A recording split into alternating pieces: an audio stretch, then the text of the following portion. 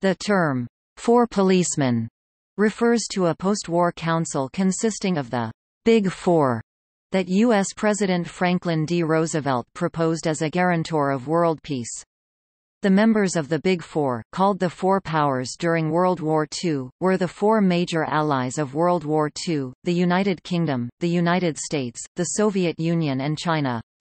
The United Nations envisioned by Roosevelt consisted of three branches, an executive branch comprising the Big Four, an enforcement branch composed of the same four great powers acting as the four policemen or four sheriffs, and an international assembly representing the member nations of the UN. The four policemen would be responsible for keeping order within their spheres of influence, Britain in its empire and in Western Europe, the Soviet Union in Eastern Europe and the Central Eurasian landmass, China in East Asia and the Western Pacific, and the United States in the Western Hemisphere.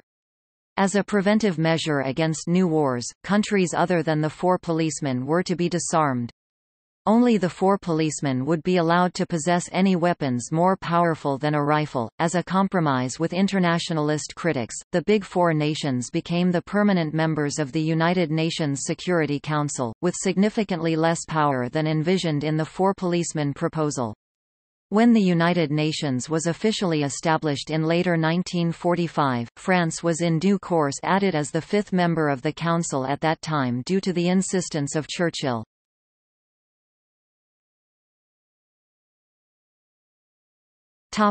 History.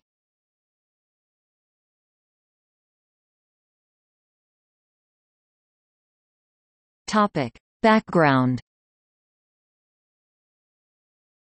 During World War II, President Roosevelt initiated post-war plans for the creation of a new and more durable international organization that would replace the former League of Nations.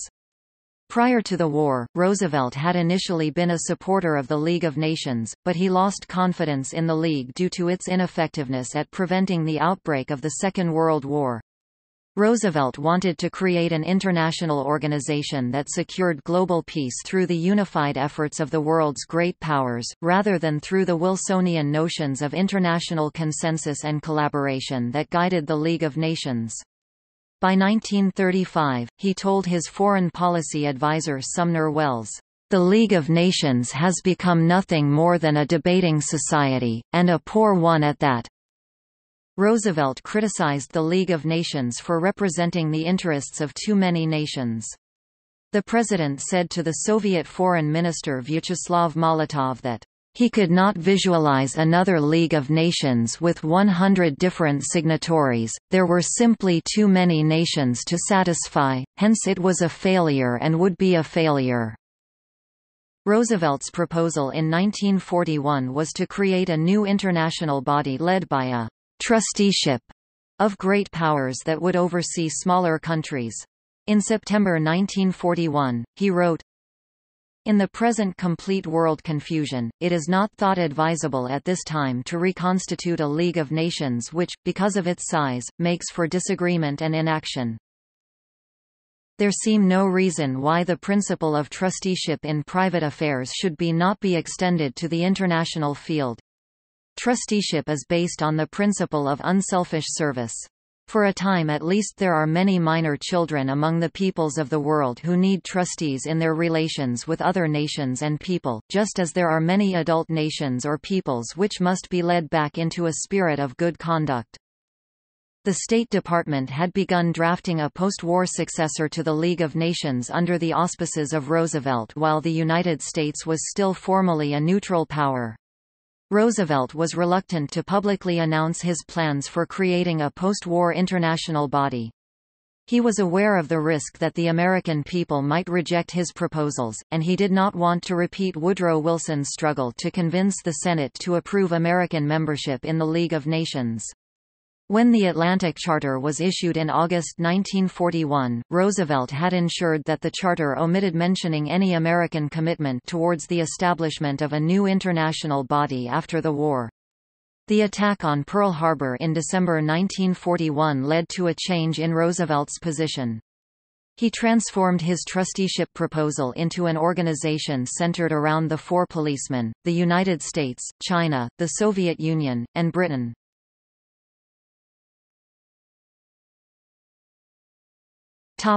Plans for the four policemen. The idea that great powers should police the world had been discussed by President Roosevelt as early as August 1941, during his first meeting with Winston Churchill. Roosevelt made his first references to the four policemen proposal in early 1942. He presented his post-war plans to Molotov, who had arrived in Washington on May 29 to discuss the possibility of launching a second front in Europe. Roosevelt told Molotov that the Big Four must unite after the war to police the world and disarm aggressor states. When Molotov asked about the role of other countries, Roosevelt answered by opining that too many policemen could lead to infighting, but he was open to the idea of allowing other Allied countries to participate. A memorandum of the conference summarizes their conversation. The President told Molotov that he visualized the enforced disarmament of our enemies and, indeed, some of our friends after the war, that he thought that the United States, England, Russia and perhaps China should police the world and enforce disarmament by inspection. The President said that he visualized Germany, Italy, Japan, France, Czechoslovakia, Romania and other nations would not be permitted to have military forces. He stated that other nations might join the first four mentioned after experience proved they could be trusted. Roosevelt and Molotov continued their discussion of the four policemen in a second meeting on June 1. Molotov informed the President that Stalin was willing to support Roosevelt's plans for maintaining post-war peace through the four policemen and enforced disarmament. Roosevelt also raised the issue of post-war decolonization. He suggested that former colonies should undergo a period of transition under the governance of an international trusteeship prior to their independence. China was brought in as a member of the Big Four and a future member of the Four Policemen. Roosevelt was in favor of recognizing China as a great power because he was certain that the Chinese would side with the Americans against the Soviets. He said to British Foreign Secretary Anthony Eden, "In any serious conflict of policy with Russia, China would undoubtedly line up on our side." The President believed that a pro-American China would be useful for the United States should the Americans, Soviets, and Chinese agree to jointly occupy Japan and Korea after the war. When Molotov voiced concerns about the stability of China, Roosevelt responded by saying that the combined population of our nations and friends was well over 1 billion people. Churchill objected to Roosevelt's inclusion of China as one of the Big Four because he feared that the Americans were trying to undermine Britain's colonial holdings in Asia. In October 1942, Churchill told Eden that Republican China represented a faggot vote on the side of the United States in any attempt to liquidate the British overseas empire.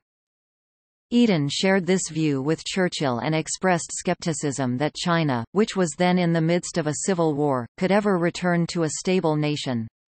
Roosevelt responded to Churchill's criticism by telling Eden that, "China might become a very useful power in the Far East to help police Japan," and that he was fully supportive of offering more aid to China. Roosevelt's Four Policemen proposal received criticism from the liberal internationalists, who wanted power to be more evenly distributed among the member nations of the UN.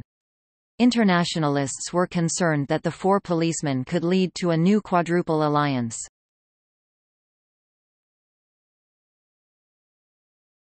Topic: Formation of the United Nations. On New Year's Day 1942, the representatives of Allied Big Four, the United States, the United Kingdom, the Soviet Union and China, signed a short document which later came to be known as the Declaration by United Nations, and the next day the representatives of 22 other nations added their signatures. A new plan for the United Nations was drafted by the State Department in April 1944. It kept the emphasis on great power solidarity that was central to Roosevelt's Four Policemen proposal for the United Nations. The members of the Big Four would serve as permanent members of the United Nations Security Council. Each of the 4 permanent members would be given a United Nations Security Council veto power, which would override any UN resolution that went against the interests of one of the Big Four. However, the State Department had compromised with the liberal internationalists. Membership eligibility was widened to include all nation-states fighting against the Axis powers instead of a select few.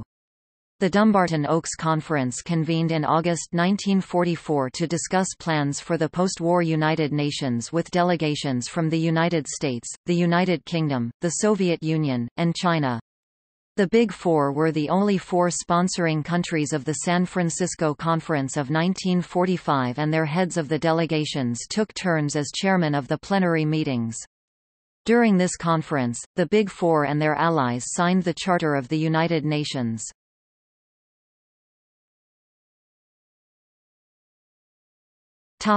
Legacy. In the words of a former Undersecretary-General of the UN, Sir Brian Urquhart, it was a pragmatic system based on the primacy of the strong—a trusteeship of the powerful, as he then called it, or, as he put it later, the 4 policemen. The concept was, as Senator Arthur H. Vandenberg noted in his diary in April 1944, anything but a wild-eyed internationalist dream of a world state. It is based virtually on a 4-power alliance.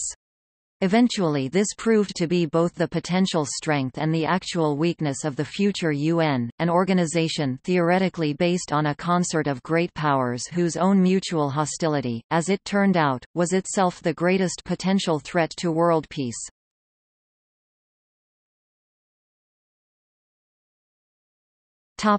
See also: Allies of World War II, Global policeman.